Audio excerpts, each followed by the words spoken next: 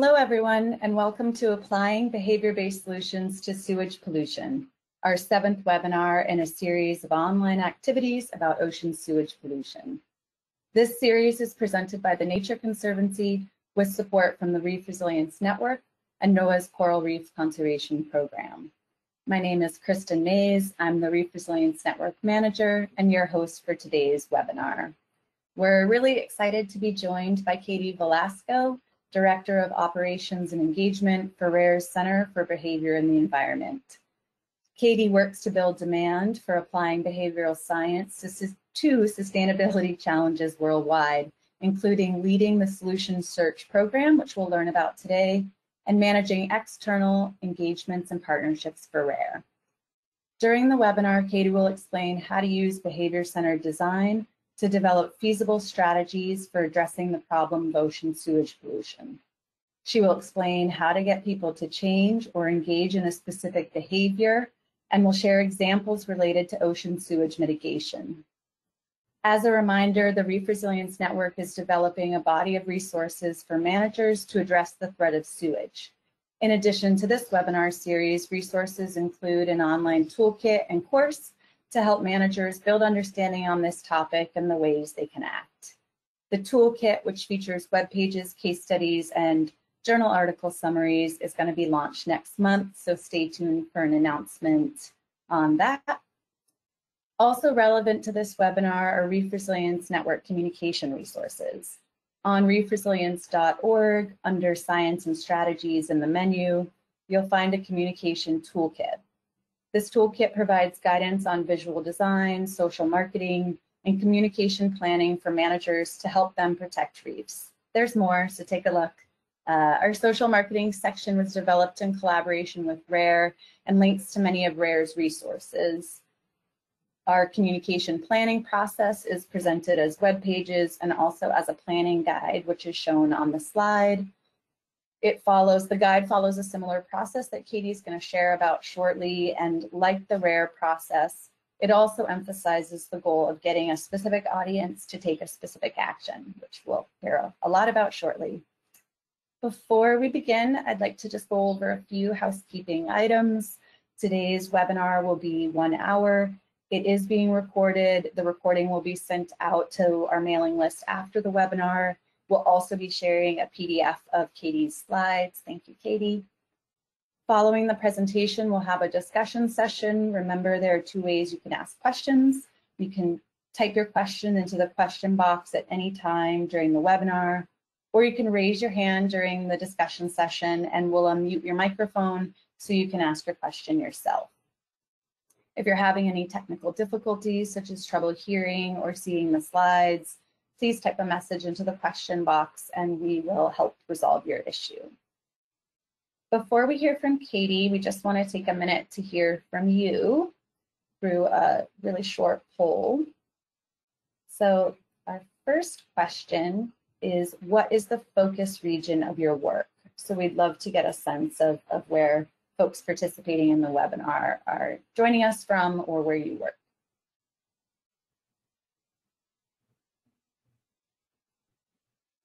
Give a minute to let those come in.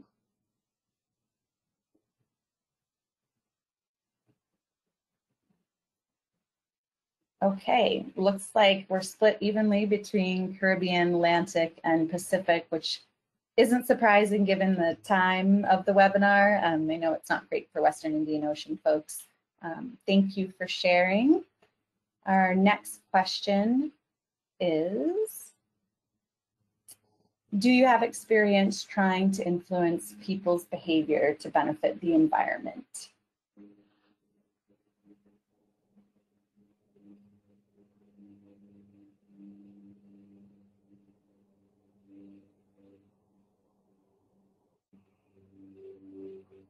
Wow. Okay, looks like many of you or most of you on the call do. That's wonderful. Good to know for the discussion. And it looks like a few of you are maybe new to this, but would like to. Thank you for sharing. Katie, will pass it over to you and we can get going with the presentation. Give you a few minutes. Welcome. Thanks for joining us. Thank you for having me. All right. Let's see, can you see my screen? Yes. Great. I'll get started. So, hi everyone, I'm Katie Velasco. I am coming to you right now from my virtual Center for Behavior in the Environment, which is also my basement for the time being. And I'm excited to talk a little bit about the role that behavioral insights can play in addressing ocean sewage pollution. So, just off the bat, getting it out there, I am not an ocean sewage pollution expert. I spend more of my time thinking about behavioral insights and design thinking, and I've had the opportunity over the last year to be learning about this pollution problem and the crisis facing our oceans. And while learning and listening and hearing to other experts speak, I realized there is a significant role that behavioral and social sciences can play in tackling this issue. And so that's part of what I'm excited to talk about today. In particular, one of the things that we do at our Center for Behavior in the Environment is we help translate some of the research that exists in other fields, whether they be environmental or not, and help bring that to different kinds of conservation and sustainability challenges. I say that just because you're going to hear some examples from me that will come from different fields and different places, and that's part of what I'm really excited to talk about, is then exploring how that can translate to the ocean sewage pollution problem. So just to start off, so everyone, in case everyone's familiar, just a little bit about RARE. RARE's been around for about 40 years, and over that time we've run about 450 different kinds of community behavior change campaigns with 100 different partners in 60 countries around the world. We have offices in different countries around the world, and back in 2017 launched our Center for Behavior in the Environment to help bridge the gap that exists and between the work that we were doing on the ground and the learning and experience that we had with the latest in emerging science and research in behavioral and social sciences. So we spend a lot of time at our center thinking about how can we make and translate some of this research into practical information to make best-in-class programs happen on the ground. So as we look at these environmental programs and projects and challenges that we face, one of the things that we have found at the center is that virtually every environmental challenge has one thing in common. It's that someone somewhere needs to be doing something differently, whether that is a farmer or a fisher or a business leader or a government official. There's someone that we need to do something different. And so with the sewage problem, that's really no different. We have technologies in many places of the world. The challenge is really in adoption and implementation. And so when we hear that, part of what really sparks and triggers in my mind is this idea that we're facing some behavioral challenges that need to be addressed. So if we dig into the behavioral side of the equation, one of the things on the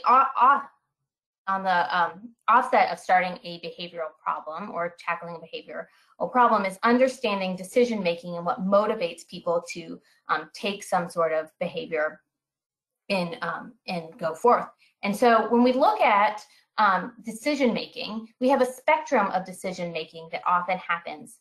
In the one hand, we have this very rational side of thinking. We are very thoughtful. We look at a return on investment. We weigh the costs and the benefits, and we are very intentional about maximizing for time or money or something. But we have this time, and we spend a lot of time thinking through how we kind of make the best decision possible and behave accordingly. On the other side, we have this very instinctive, reactive, emotional, automatic, quick way of making a decision. It happens rapidly, and over the course of our day, we're making thousands and thousands of decisions, and they all fall along the spectrum where some are calculated, some are not, some are rational, some are emotional.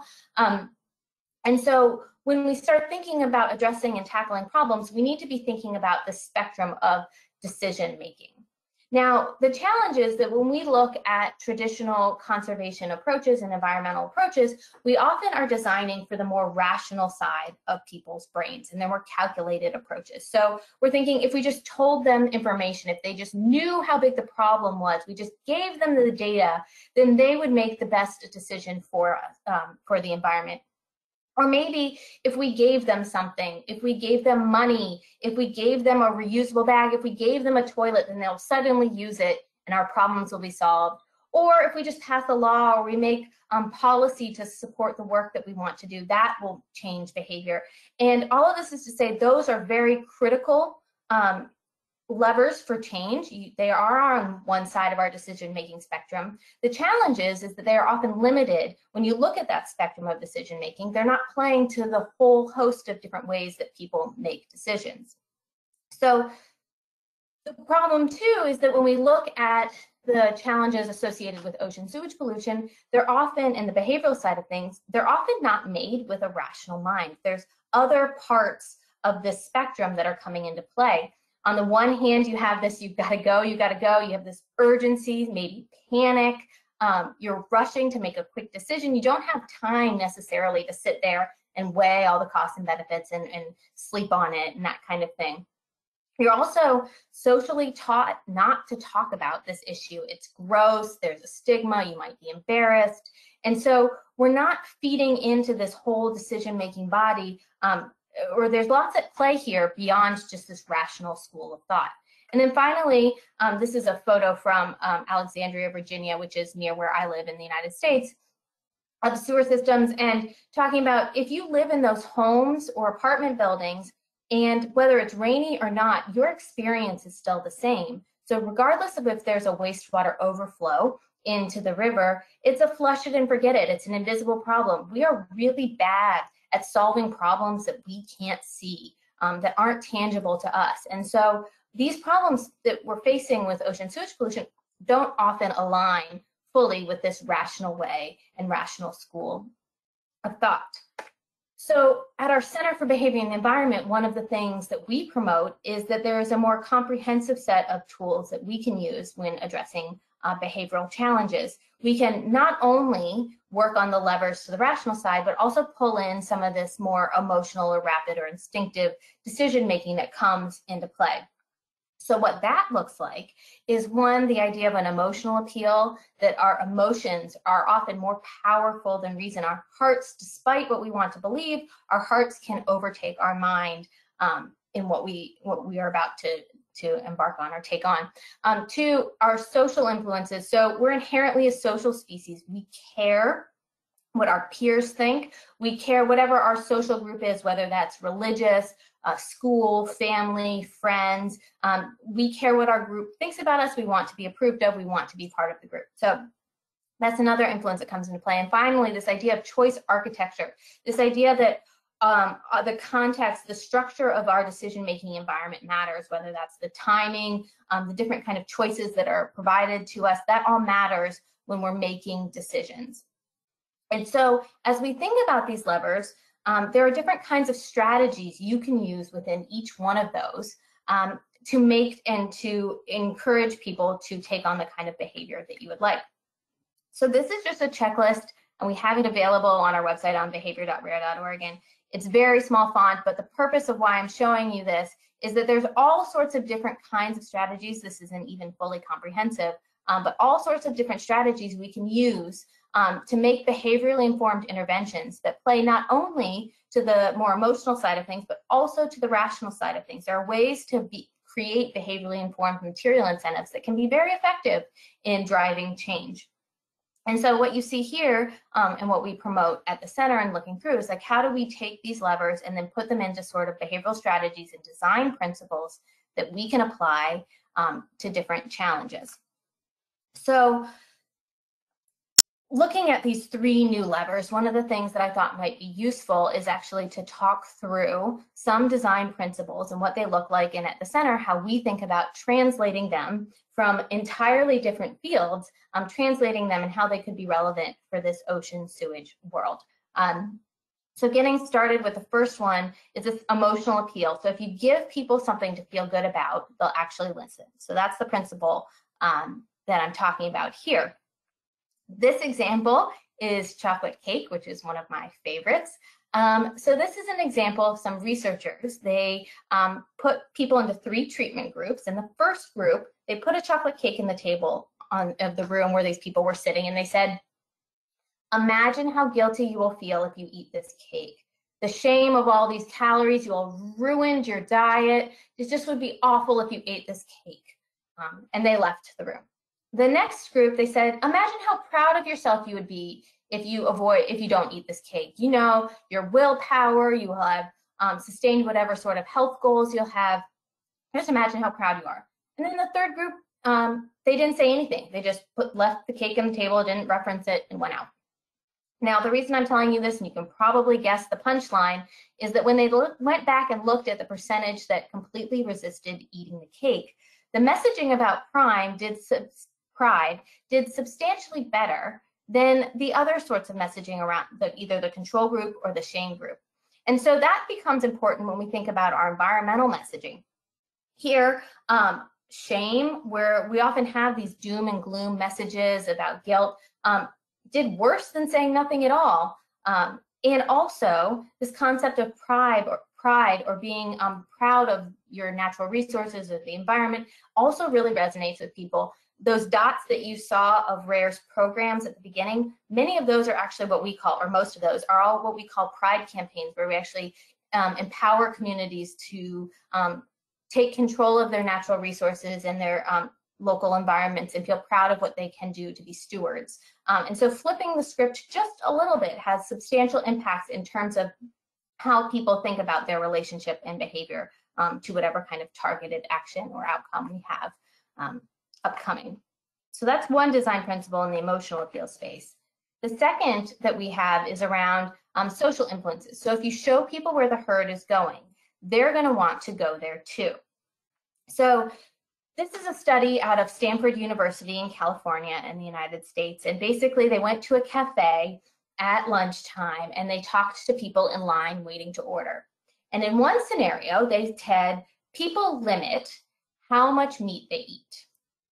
In the other scenario, they said people have started to limit how much meat they eat. So they said these things and then they sent people off to order their food, and they measured exactly how many people ordered vegetarian meals or not. And what they found is the slight change in the text also has a very big impact because it is signaling something to people. In the first group, with people limit how much meat they eat, you're either part of that group, you're either somebody who limits the amount of meat you eat, or you're not. You're in group or you're out group, and you are self-identifying what your peers do. In the second group, where you're saying people have started to limit how much meat you eat, you're starting to signal to people that the norm is shifting, it's dynamic, it's moving, and that they can be part of the herd that goes on. It's probably triggering something in our brains related to on the savannah not wanting to be left behind or survival. I'm not totally sure, but the idea here is that we can, in our messaging, use this idea about social norms and influences and how people are shifting and adopting in our design principles and thinking about how do we get peer groups to start signaling to others the shift that they are taking on. So that's something around a social influence that can be incredibly powerful and relevant to folks. Now, the third principle here is around choice architecture. So when it comes to choice, less can be more.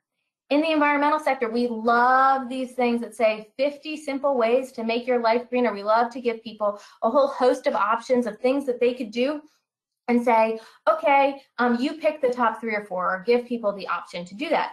In reality, that can almost lead to some sort of decision paralysis. And so what we have here, you will notice that in the center, we love food.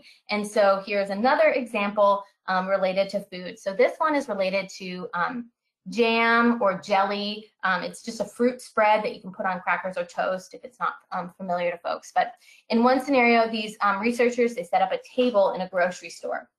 And they set up these this station where they offered people samples to taste the jam or jelly. And then if they wanted to, they got a coupon that they could go purchase some. In the first scenario, they put out 6 different types of jam or jelly to taste. 40% of people stopped for a taste, and then 30% went on to purchase that. In the next scenario, they gave people 24 different types of jam or jelly, which I don't even know 24 different types of flavor combinations, but they had them.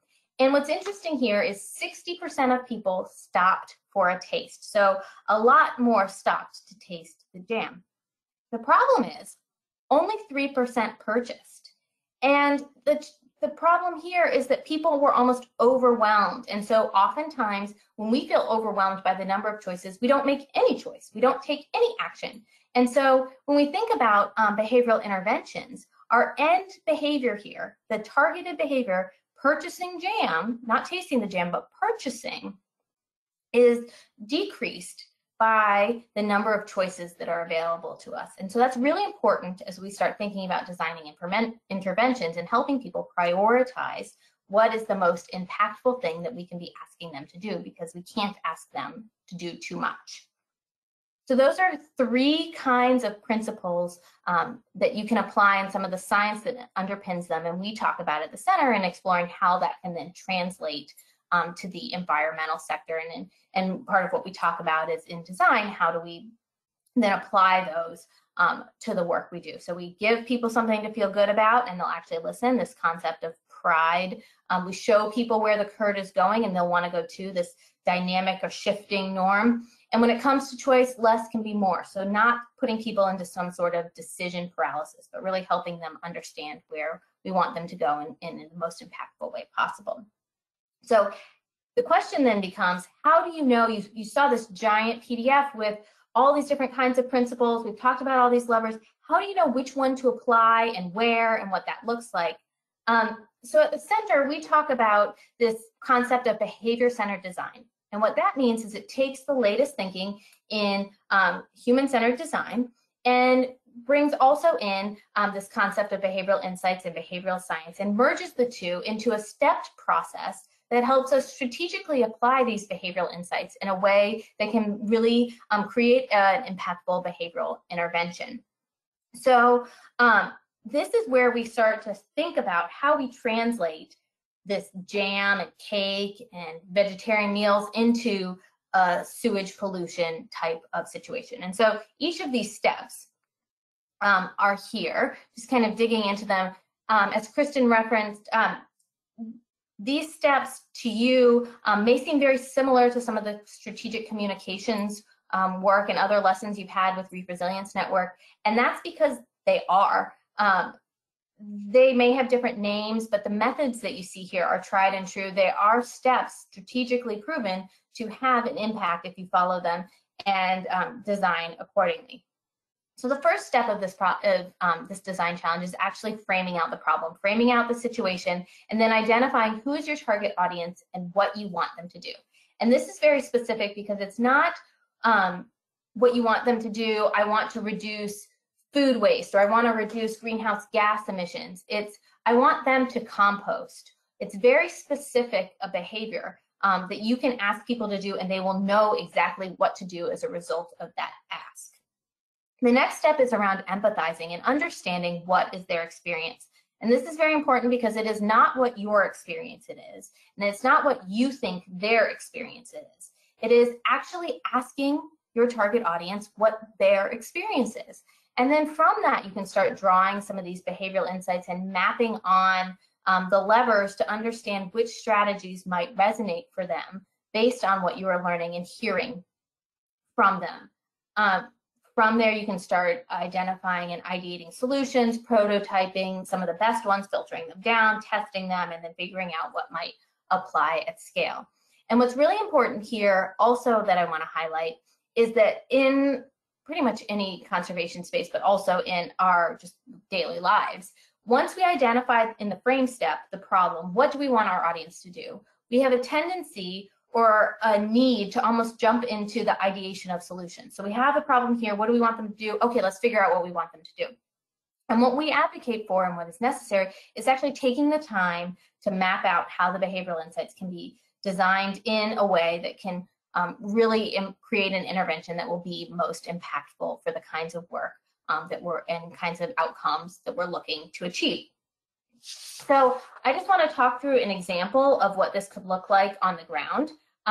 So many folks here are probably familiar with Haiti, Soil in Haiti. It's an organization we have, is one of our finalists in this solution search contest, which I'm happy to talk a little bit more about. But what I want to talk about with Haiti is how they have gotten their technology, which is this composted toilet, how they have actually effectively got it adopted in many communities and households across the country. So as we talked through and we looked through the levers, they started and they have some of the more traditional rational levers. So they have regulatory frameworks that support, they work with government officials to support the regulations that engage, that support their toilets and the usage of their toilets. They communicate out with the community the health risks associated with the pollutants and the organic compounds in the water systems. They also gave out hygiene kits and offered pay scales or different payment levels for different households. So they offered an understanding there were financial costs associated, but they kind of alleviated that depending on what was available for the household. So they thought about all the traditional levers. What they then also layered on is and balanced out are some of these newer behavioral insights. So they, with emotional appeals, they communicated out security, dignity, comfort. These are all positive feelings. They didn't communicate pride or shame from any sort of open defecation or poor sanitation issues, but they really resonated with people, the positive associations with using their composting toilet. They also employed social influences. They put out a peer referral network in campaign. They also did some local marketing. They kind of created a social buzz around using these toilets. They made it something that people were interacting and learning about. It wasn't this taboo that no one was discussing. And so it became more socially acceptable to engage on. And then finally, with the choice architecture and the context, they were thinking about, like, what is the convenience factor? The toilets are in homes, but also they have regularly scheduled pickups. People know and can expect when to have their compost or their waste collected to be turned into compost. And so all of these levers come into play in helping them create an effective solution that has been adopted. The really key thing that I want to highlight here is this idea of this empathize piece. So all of these interventions came because they actually talked to their audience. They heard what people wanted, what messages resonated with them, and then went ahead and started applying them. So it's critically important to understand your audience from their perspective, and that's what Soil did in designing this sort of intervention. So you might also be sitting here and thinking, like, all this behavioral stuff is related to end consumers, and our target audiences are probably kind of the public audience and that kind of thing, and it's not related to business or governments or that kind of thing. But the reality is that businesses are made up of people too. They might have some structures in place that require them to be a little bit more rational, to make their decisions based on some more return on investment type vehicles, but in reality too, they're also people, and we know that these business and personal relationships matter, and that businesses are influenced.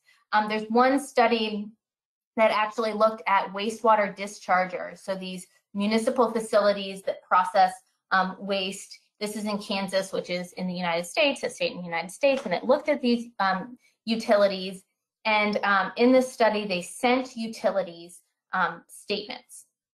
And letters. And in those letters was a statement that said, X% of Kansas municipal facilities, so a peer group for this audience, X% of Kansas municipal facilities comply with the discharge limits to a greater extent than your facility complies with limits. So suddenly you're hearing, I am not doing as well as my peers in this way. And as a result, they found an 8% reduction in the ratio of reported discharges. So just this messaging, it works in a little bit different of a way, but it works in a way that can create change even in a corporate setting. It's just a different way of thinking about the design and a different target audience, but you can use these same things in designing for business leaders or government leaders. So I'm trying to leave a lot of time for discussion and exploring. So the last two things that I want to highlight, if you're interested in learning more and kind of exploring the role that behavioral insights can play in the sewage pollution challenge, we have our team has a virtual training. These are all virtual options. One is a virtual training coming up at the beginning of next month, which we'd love for anyone who's interested to attend. we're joining with in World Water Week, and this is open to people who are not even registered for World Water Week, but anyone can join World Water Week, Nature Conservancy, our Center for Behavior and the Environment, Imagine H2O, and Gates Foundation. We're hosting a presentation and a workshop the 24th and 25th of August. And then we're going to have a virtual conference September 21st through 23rd, featuring the role that behavioral insights can play in water pollution. So registration for that should hopefully open in the next week, and would love anybody who's interested to join us and to learn more. And the final thing that I just want to promote is, if you can't join any of that, please sign up for behavior.rare.org.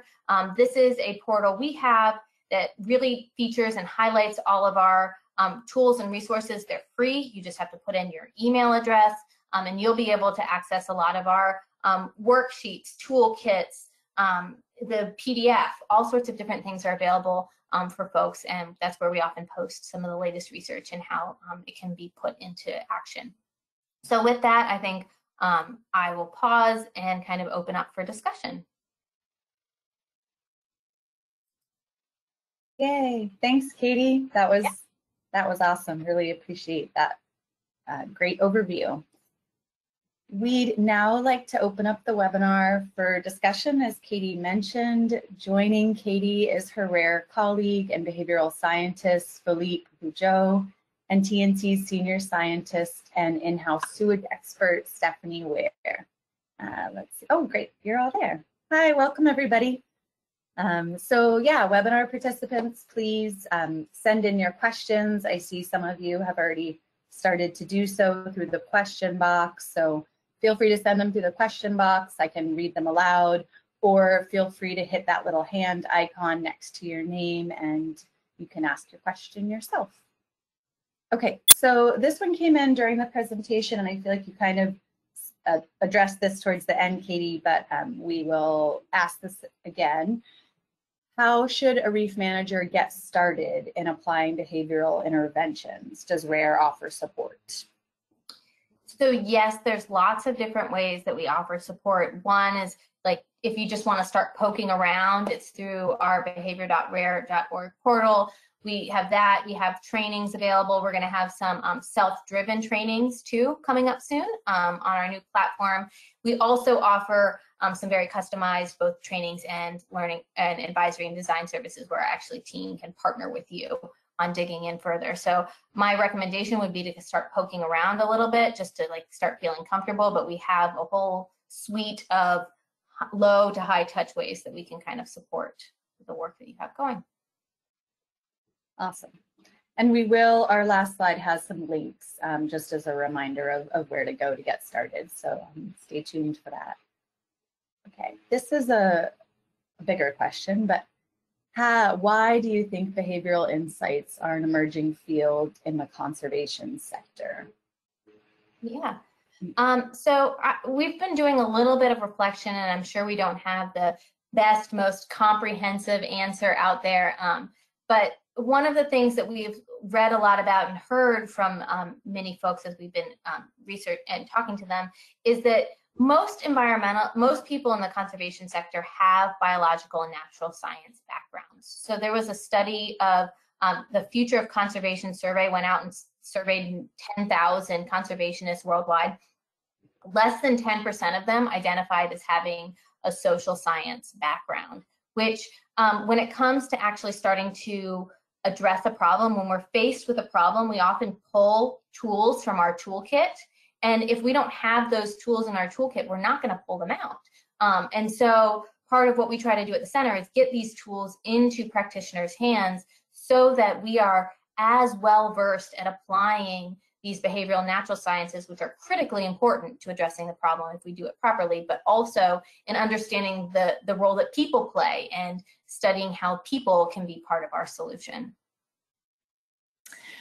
I just wanted to make a comment on that, Kristen.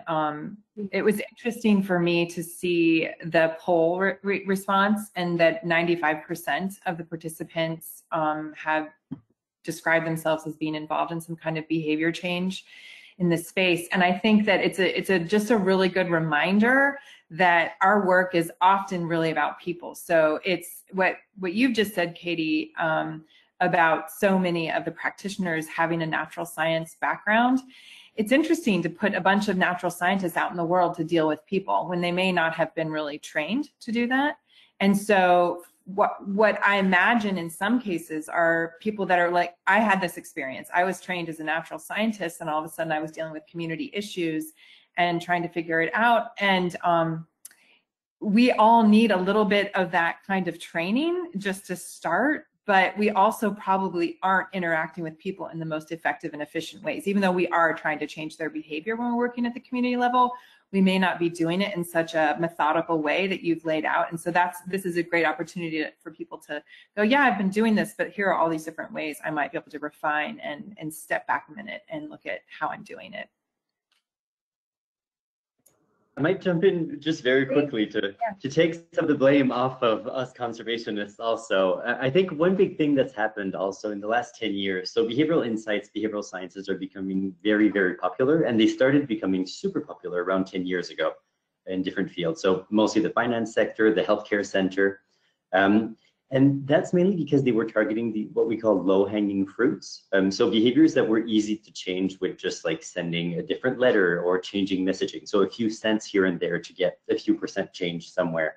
Obviously in conservation, these low-hanging fruits aren't necessarily as present, and everything is going to cost a bit more than in these other fields, right? So as much as, yes, we're all natural scientists and we're kind of getting to grips with these things, there's also been this other aspect where a lot of behavioral scientists haven't really engaged with this aspect of the field, with the problem that is climate change, that is reef management, all these things. So in one sense, it's also because our problems are more complex, but thankfully, as we're digging into this, we're also realizing that people are changing their views and people are finding new strategies to tackle these more complex problems. So that's something we do at RARE, and it's something that's really starting to pick up speed in the last just 3 years. I would say there's a lot more strategies that are proven. So we can start being a bit more evidence-based and rely less on that implicit intuition that we're all relying on for behavior change. Thank you, everybody. Yeah, and just to circle back to the poll, that it was quite surprising to me, and I think really speaks to kind of the evolution of this field, or being such a tool to tackle conservation issues, because I feel like that poll, even a year ago, it would have been totally flip. So thanks for highlighting that, Steph. Okay. So this message, hi, Katie, this was so informative and resonated really well with me. As a fundraiser, how can we use behavioral change methods to also make this important work more palatable to donors and funding orgs? Yeah.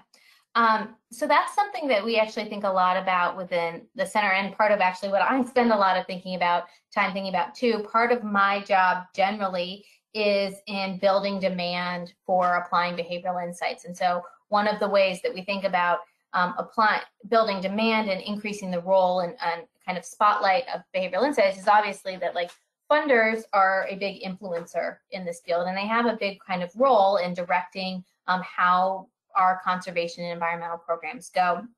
And so one of the things that we've been thinking about is really trying to demonstrate, funders, they want their investments to be positive. They want to see results. They want to feel good about the work that they're doing, and that their money is actually going towards change. And so one of the things that we have been working on is trying to provide some of that evidence that there is a solid peer-reviewed, science-backed reason for applying behavioral insights, that they can feel good that their investments are doing things that are meaningful. I think a lot of finance or investors, there's a certain subset that like to be cutting edge and like do the cool new stuff, and then there's a lot of funders who like want to feel safe in where their money is going. And so I think making sure that there's evidence that exists. I know Philipe can talk a little bit about some work we just did to help the Global Environment Facility understand the role that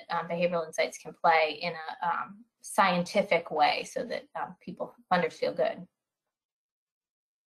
Yeah, so as you're saying, it's mostly about highlighting the evidence and showing people that while most of what we've been doing has been working, it's also not necessarily based on theories that can be replicated in every different location or that we can easily adapt to different situations and predict the effects that we'll be having.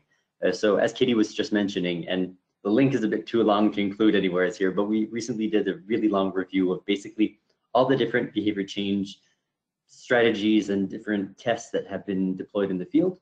So what is basically an RCT, a randomized controlled trial, what was not, what are reliable results that we can deploy elsewhere.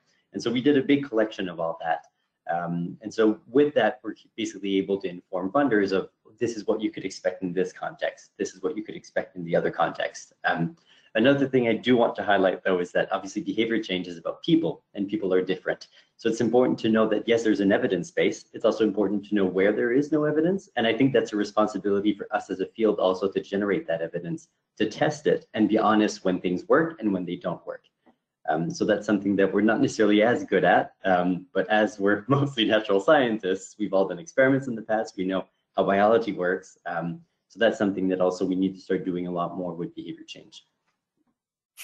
I would also note that but in the question, I think was specifically, I'm not sure exactly which thing the funder was asking about in terms of funding behavioral change or funding the threat of sewage pollution, but either way, the intersection is an interesting place to talk about it.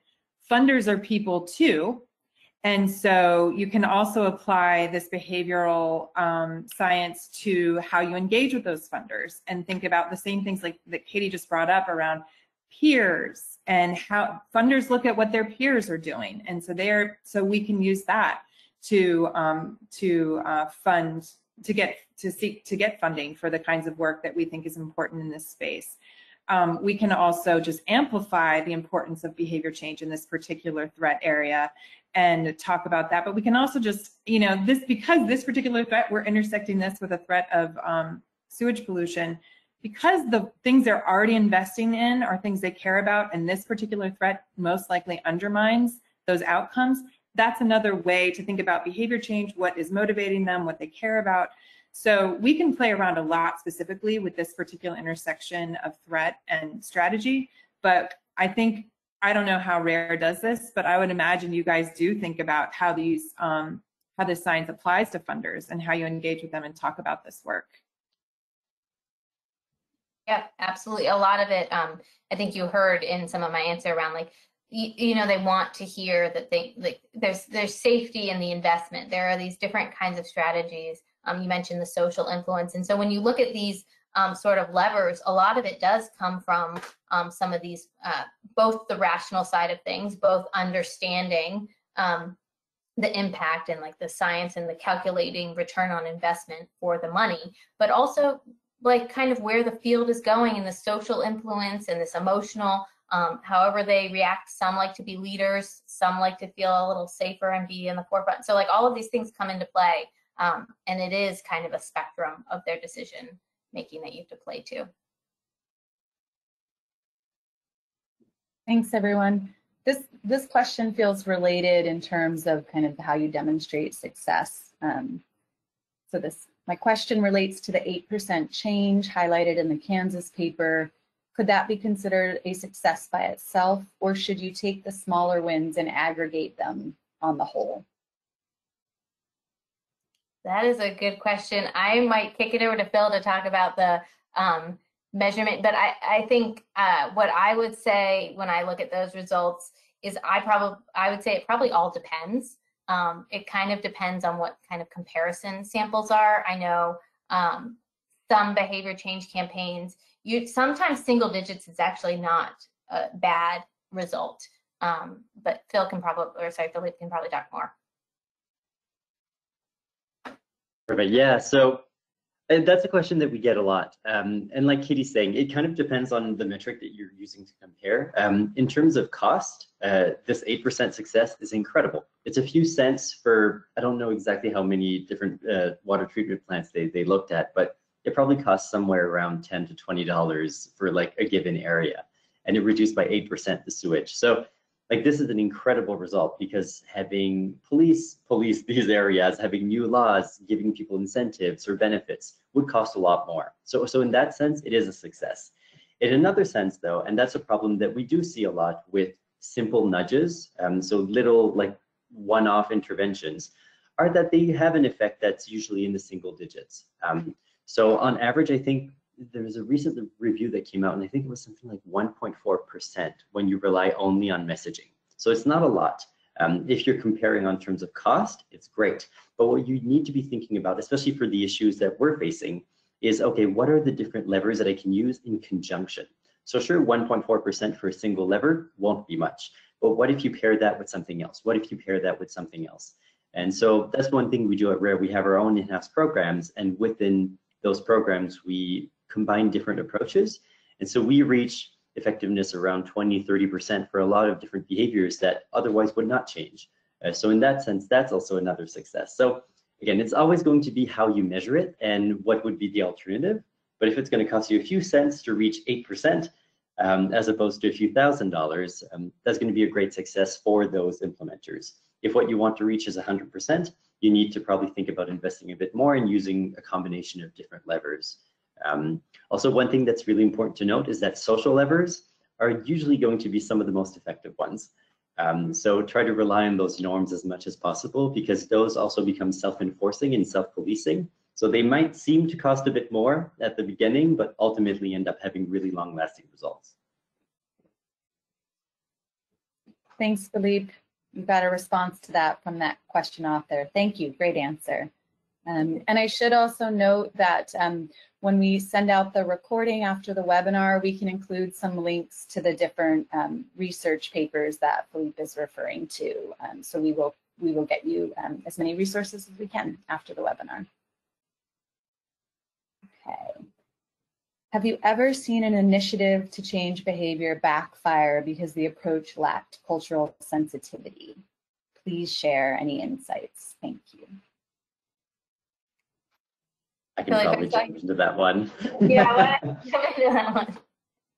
Yeah, I think there's actually two things that are really important to note here. That cultural insensitivity is definitely going to backfire, but even on a more basic level, some of these behavioral insights will backfire in just more general situations. And there's really good ones. I'm going to keep talking about social norms just because I really promoted those. Make sure if you're promoting a norm that it's a positive norm and something that you want to be promoting. So there's been many, many examples, for example, where people go into it and they're going to be saying 3 out of 4 people do this, don't be like those people. But obviously you're promoting that norm, right? So you're saying, well, everyone else does it. So the person reading that norm would think, oh, well, if everyone else does it, I'll do it too. And it's something we've seen a lot during the COVID pandemic, for example, with mask wearing and a lot of different things where we actually promote the wrong norm. And so that's going to change. And then there's other things that will backfire if we're going more into culturally insensitive interventions, where people just don't take the time to, if you think about the BCD journey that Katie was talking about, where you have to really sit down and map out, okay, what is the behavior you want, and then empathize with your target audience. So really understand what is going to be a positive thing for them, what is going to be a negative thing for them. And so often we're going to be, so I work a lot with agriculture. And so we're always going to be reinforcing, like, if you do this, you're going to have better profits, right? And that's not necessarily the thing you want to be doing everywhere. So we work in Colombia, and actually in some of the communities, it wasn't about profit, it was about saving for your children. And it seems like a tiny difference, but we really needed to be mindful about that language. So it was about savings, it wasn't about profit, it was about savings. And so these are things that you really need to be in tune with, you need to understand when you deploy an intervention. So it takes time to refine and understand, but it's really worth it. And so obviously different cultures will react to different things, and so you have to be mindful of this. And again, yeah, Kristen, you mentioned that you'll send some of the literature we have. So in the review that we'll probably pass around after, you have a bunch of different examples of interventions working in some scenarios and not working in others. And again, I want to reinforce that a lot of this evidence is coming out of weird countries, so Western industrialized countries that are working in a developed setting.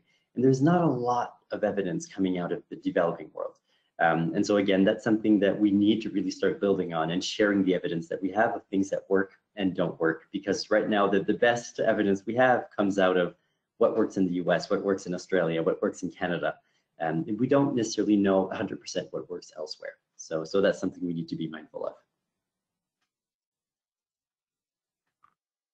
Yeah, Phil, when you were talking, I was thinking about even the example from the petrified forests, where they said like 2/3 of people take wood, don't do that, and everybody else took wood. So it happens in the environmental sector a lot. There's also some research from a woman from the University of Pennsylvania, Christiana Bicchieri, and she did research on the role of social norms and how that interacts with rules and regulation and laws that were passed, and found that if laws stray too far from a social norm, that they won't be that effective in actually getting people to adopt them and follow them. And so regardless of what lever you're using, if it is just one of this rational, more like law enforcement kinds of scenarios, you actually can run into not necessarily backfiring, but also just not being effective without understanding all of the kind of levers at play and really empathizing with your audience. Thanks, Katie. Yeah, and just to kind of add to that, for that question, I mean, that's really the beauty of this process or recipe that Katie has presented, and the strategic communication planning process that we share through the network as well, is it helps you, take the time to think through what your strategy should be, thinking about your audience and what they care about, and really that's where you'd spend a lot of time thinking about the culture, working with people from that culture to develop messaging, to develop what those actions should be. And so that process kind of creates a lot of opportunities to try and avoid that kind of backfiring due to cultural inappropriateness. So that's great. And from a kind of personal experience with social marketing campaigns, the biggest kind of challenge that I've run into or backfire is a campaign messenger, a challenge with that messenger going a bit rogue. And so I'd say there are lots of ways that kind of whoopsies or challenges can pop up along your journey, but there are tools and resources to kind of help you course correct when little mistakes and snafus happen, which they will for any field and any project. Okay. Are there any examples of successful projects dealing with sewage management on small tropical islands in developing countries? So yes, I think like soil is potentially one of them. So that was exciting. We have what I would point folks to as one of the things that we did with in partnership with the Nature Conservancy and Inter-American Development Bank and Lonely Whale and Ocean Conservancy and 11th Hour Racing is we launched this contest called Solution Search Water Pollution and Behavior Change. It focused more broader than just sewage pollution to all sources of pollution, but it looked at how organizations are applying behavioral insights to tackle and reduce water pollution worldwide. That contest, we're in a voting phase right now, so I recommend checking it out and voting. But also we found 100 different solutions from 33 countries around the world, all applying behavioral insights to the work they do. And we have that database open and available so that folks can actually go in and click through and search and see exactly kind of examples of people who are implementing great work and contact them. I think also from my understanding, and the TNC folks could speak more to it, but I think even Reef Resilience Network is looking at building out more case studies too that can be relevant to various fields. Yeah, and we did a webinar, was it in March, Kristen, where we profiled 3 different projects. One of them was not tropical island. We had Tanzania, Honduras, and what was Puerto Rico. Puerto Rico. Okay, so those were examples of addressing this issue, and some of them, I think the Honduras one had the most behavior change sort of strategies in it, but we are working on building out those case studies and sharing those experiences through the Reef Resilience Network. Yep, and those case studies will be released next month, early next month, when we release the new toolkit. And so we'll have case studies, and we'll have summaries of journal articles of published papers, in addition to kind of web pages breaking down information and sharing additional resources. And I should add that in our case study database currently, we have a couple case studies highlighting rare campaigns around the world. So if you don't want to wait for the release, you can go ahead and explore now and check out those rare cases, not addressing sewage issues, but other conservation challenges. And so lessons can be applied. Okay, looks like we have time for one more question. This feels like a big one, but in Hawaii, our sewage prevention strategies are very expensive, and the local government agency was recently sued and lost. So our audience is both the public and the government, and there's a need for a big cash infusion. What thoughts do you have on this? This does sound like a big one. Sorry. No, you're good. Well, first I would actually start with the framing piece of it. So I would actually identify what are your target audiences and like what do you actually want them to do, like literally the behavior that you want them to do. And it sounds to me like probably the public and consumers is a completely separate audience from the government. And so you would have kind of different design processes going. And so my recommendation would be to like start in the framing step. We have worksheets on behavior.rare.org where you can actually help you start framing the problem, identifying the actors, and then start working through your steps to very strategically and logically move through how you will develop an intervention that will reach your end goal. That feels like a very short answer to a very big problem, but I feel like we might not have time to really dig in, but I'm happy like to kind of follow up and point to specific tools or resources that might be useful. Philippe, Steph, either one of you want to chime in? We may have time for one more question. Yeah, my answer would be along the same lines as Katie. Don't know enough about the situation, so it's really important to go through the entire design process, understand exactly what the behavior is. And I think that's really important to also note that that's a common mistake we do, where we just assume like, oh, we'll reduce greenhouse gas, or oh, we'll treat water before it goes out. Like, what is the exact behavior you want people to do? And then make sure all your interventions target that exact behavior, or that it targets intermediate steps to get to that behavior. So really bring everything in focus to a single thing, because often we're going to use one campaign to do multiple different things, and that's not necessarily the best way to do it. You want to have a specific lever for each behavior that you want, or multiple lever for one behavior. And I would add that if you can avoid reinventing the wheel, to do that, and that there are, while this isn't a heavily practiced area at this point in time around the world, there are some great examples that you can draw a lot of learning from. We started out this series with a two-part from Long Island, and they face very similar challenges to Hawaii with needing to upgrade from cesspools to septic or improving their septic systems. I know Hawaii has to do a huge transition to something other than cesspools. And so if you haven't watched those, I'm not sure who asked the question, but I would encourage you to watch those, because there's a lot of inspiration and surprisingly a lot of similarities between Long Island and Hawaii in this problem space. Thanks. Okay, I'm just going to sneak one question, or one more, maybe we could be short, brief answer, but what should we do to encourage our social media friends to reduce sewage or address the climate emergency? So social media friends, like people on Twitter and Facebook and that kind of thing? Yeah. Well, okay. So I think it would helping them understand exactly what you're trying to ask people to do, so that you are clarifying with them what is the message and the framing for how to communicate to people, so that they are in line with like actually saying the same thing that you want them to say. I think there's a real opportunity when we at the center, we're talking a little bit about climate change, and like one of the real opportunities that exist in this space is that our research was showing that people don't necessarily think that other people are thinking about climate. And so the gap and the solution was really in helping people understand that others are thinking about it. No one's talking about it because they think no one else wants to talk about it.